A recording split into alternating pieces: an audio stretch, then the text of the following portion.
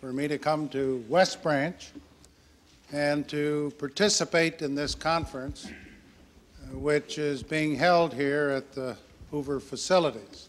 Mr. Ford, what advice would you give a young lady wanting to become President of the United States?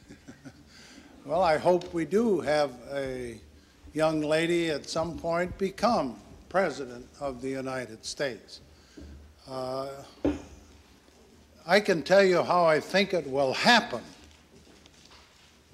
because it won't happen in the normal course of events.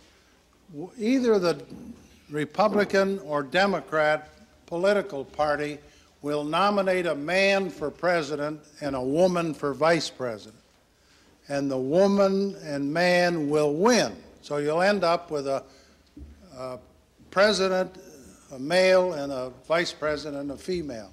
And in that term of office of the president will die, and the woman will become president under the law or Constitution.